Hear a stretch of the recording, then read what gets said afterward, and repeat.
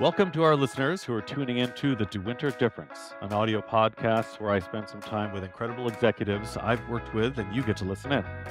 My hope is that our conversations are unique and insightful, short enough so you won't prefer to respond to texts and emails while listening, but long enough so that you get some great takeaways that you can apply in your own career, life, and relationships.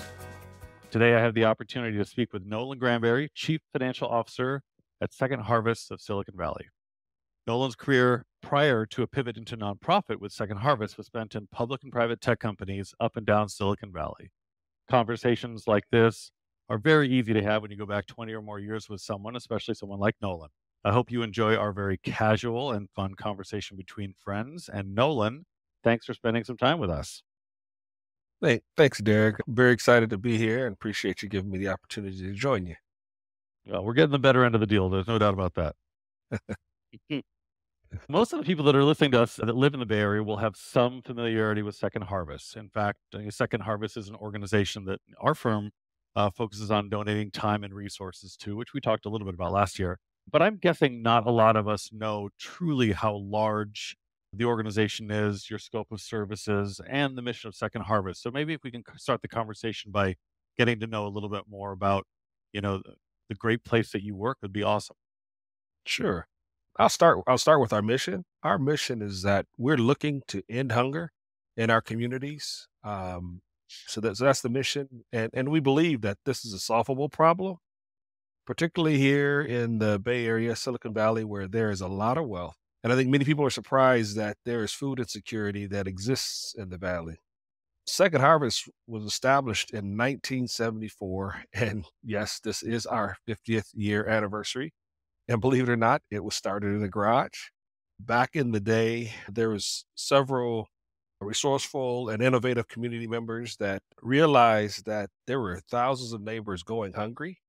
The local growers in the area were throwing away millions of pounds of fresh fruit and vegetables. And, with the Silicon Valley's innovative nature, these community members founded Second Harvest.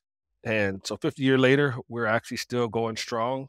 We actually are 300 employees and very fortunate to have an awesome volunteer base and volunteers in general. We deliver about 125 million pounds of food every year to over 300 agencies, and we serve over 900 distributions through those agencies.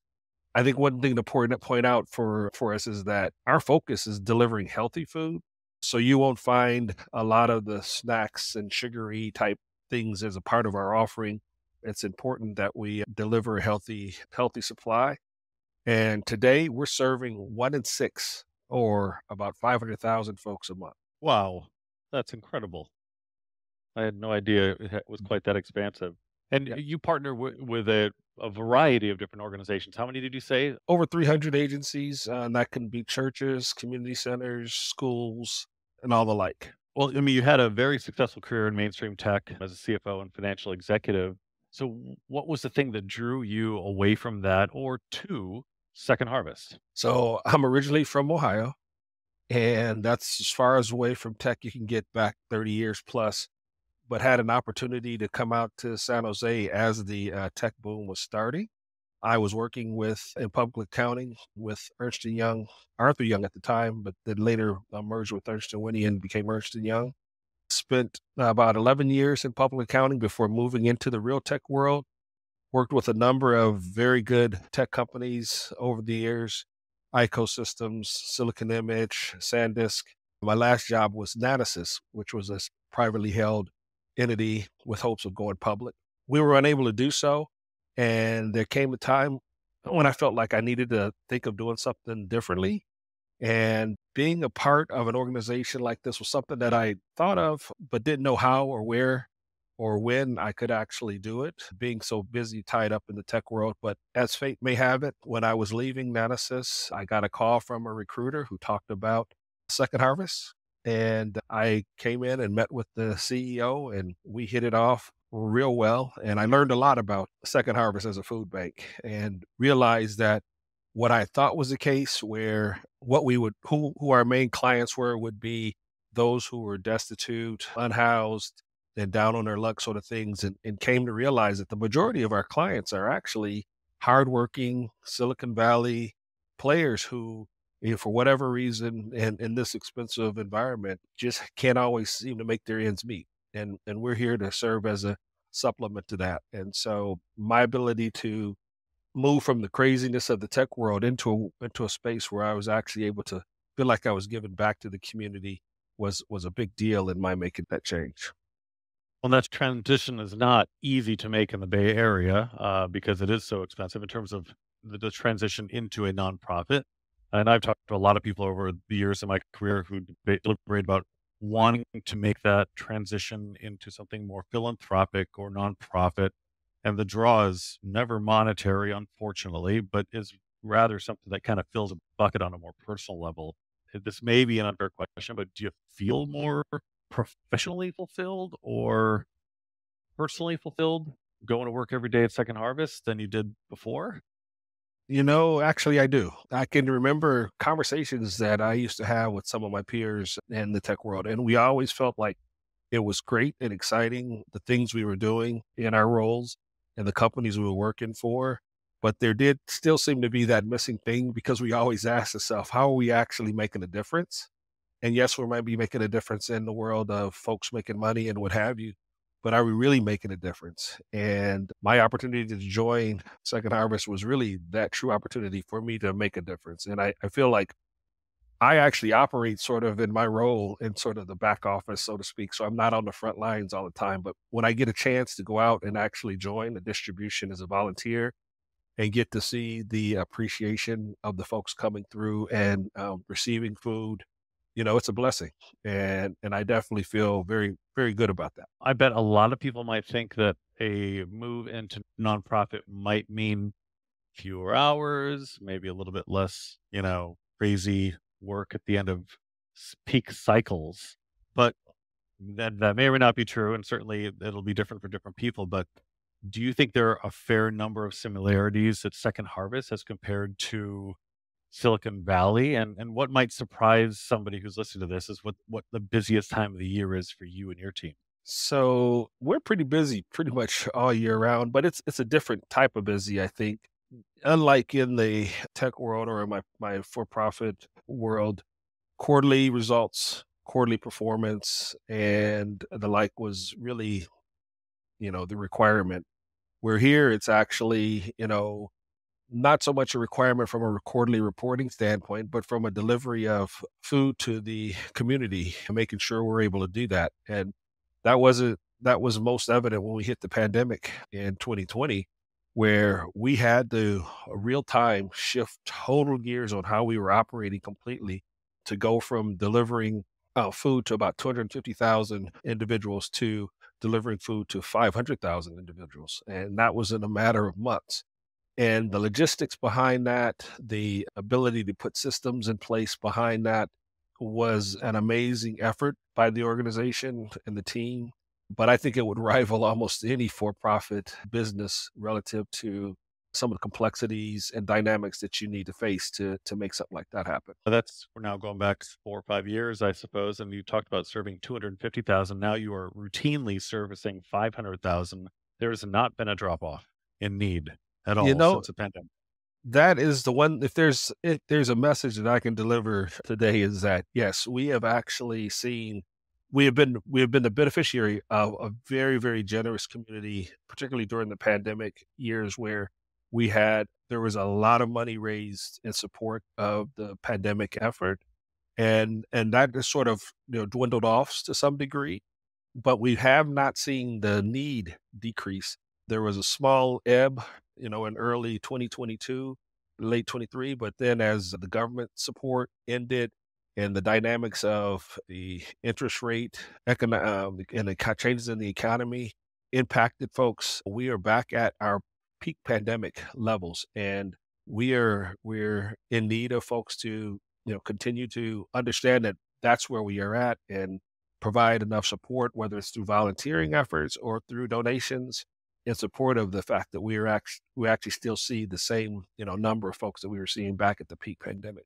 Would it be fair to say that if you have limitations in terms of your ability to serve, it is monetary donations, or donations of any sort? Well, I guess monetary donations so you can acquire more resources to be able to deliver, or is it people and volunteer resources, or a variety of different Yeah. levers? Truth is, both are important. If you think think of the amount of volunteers that we utilize in any year.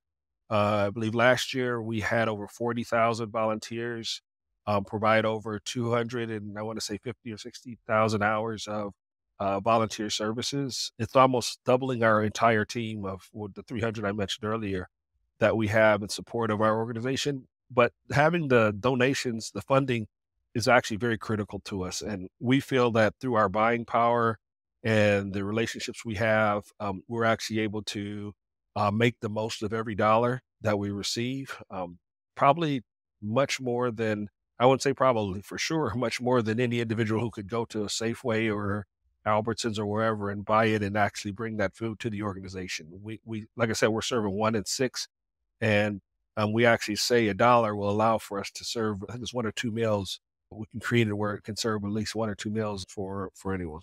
With regard to donations and corporations leaning in and that topic of conversation, I've read a lot of articles lately about corporate ESG initiatives, and many really very frustrating to me at a personal level, because as there appears to be an increasing amount of backlash for, ESG initiatives and sponsorship, which include monetary donations and community programs that benefit, nonprofits like Second Harvest. And it should be noted too that most of the things that I've read that take a negative take on ESG have come from policymakers and political candidates versus employees. And now you've spent time as an executive in for-profit companies and now a nonprofit. Do you think there is or should be an implicit obligation for companies to give back to organizations like Second Harvest?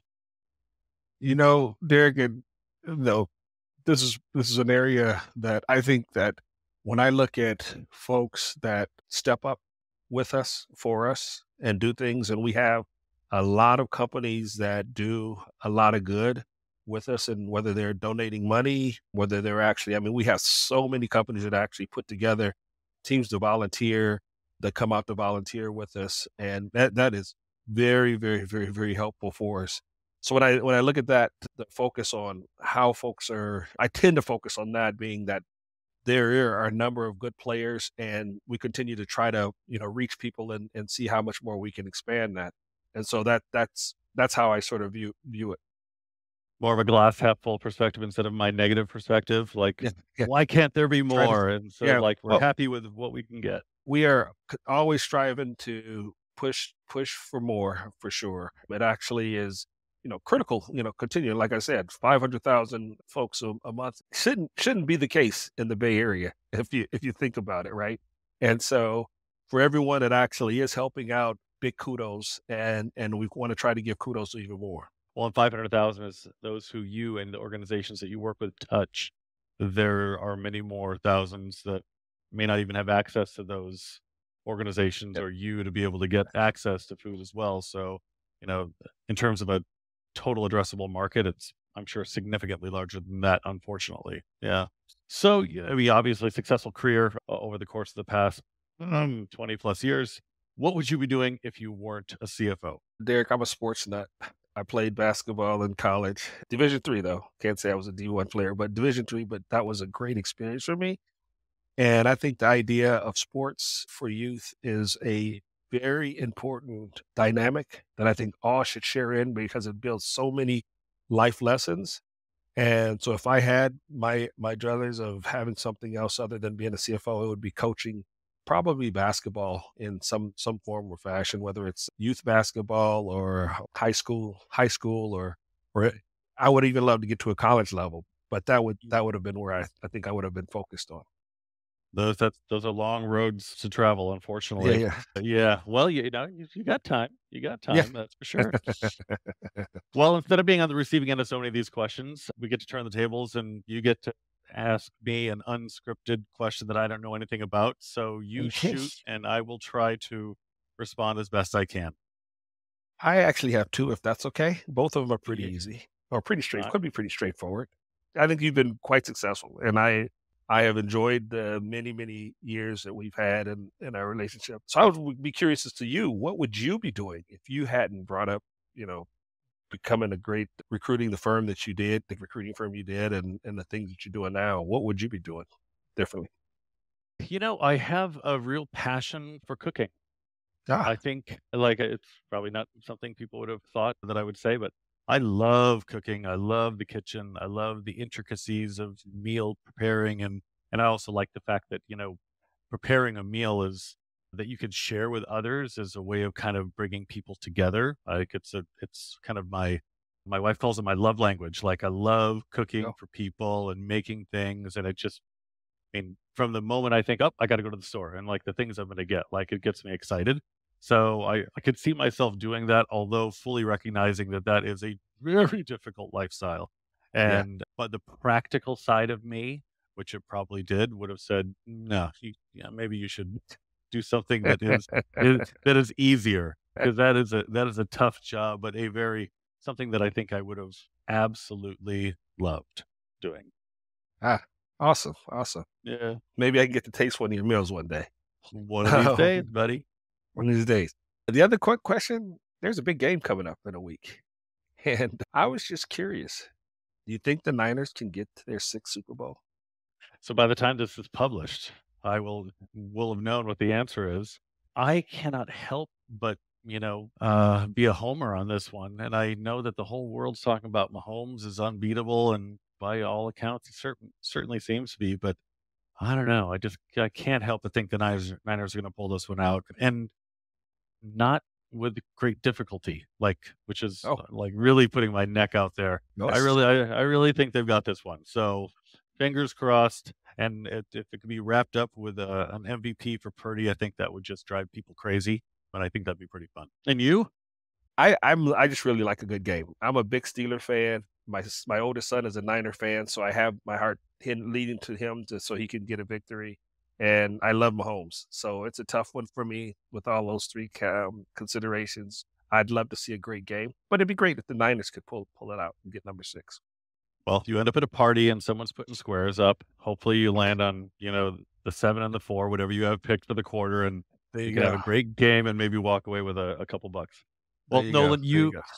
you and a great team of executives, leaders, and team are doing awesome things with Second Harvest. What can listeners do if they want to get involved or have their organizations involved? And I will say to folks who are listening, we Yeah. will have contact information for you to be able to get your groups together to be able to volunteer. I have volunteered numerous times.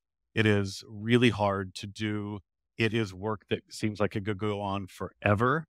When your shift is done, yeah, the work is not done Yeah. ever. I've never done a shift where I've thought, oh, and we're good. Like there's always more to do. So I cannot say uh, more strongly than this. Please, please, if you can find time to donate, it is an incredibly great experience. But what are there folks that they should contact, Nolan?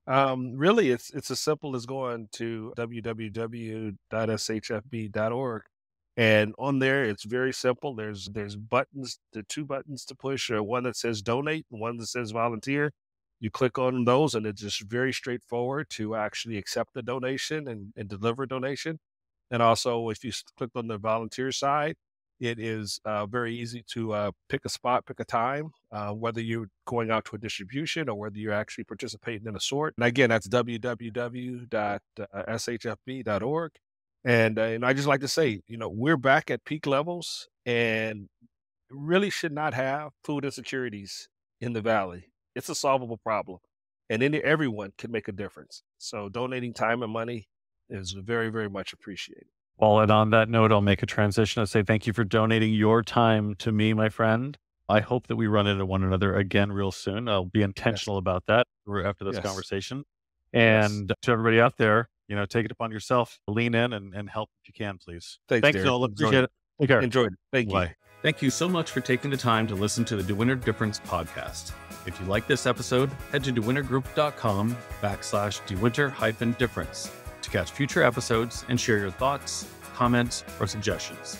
And make sure to connect with us on LinkedIn, Facebook, and Twitter. This podcast is produced by the DeWinter Group. the leading recruiting firm in the Bay Area and beyond. We help top companies and people reach their fullest potential through world-class accounting, finance, and technology recruiting services.